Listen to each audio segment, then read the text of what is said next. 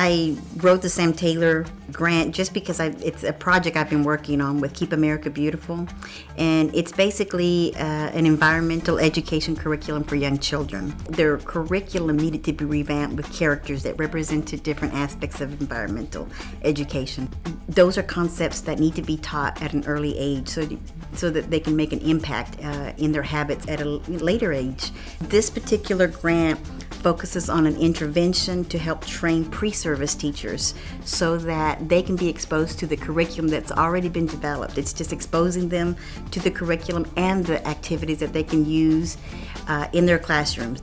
We developed a puppet. His name is Buddy, and he's a frog, and he's probably the spokesperson to get the kids' attention to talk about environmental issues. And so all the characters that were developed with the curriculum all represent different aspects of environmental education. The research indicates that schools are not really teaching environmental education to the extent that they probably should, just because of the accountability they're focusing in on testing.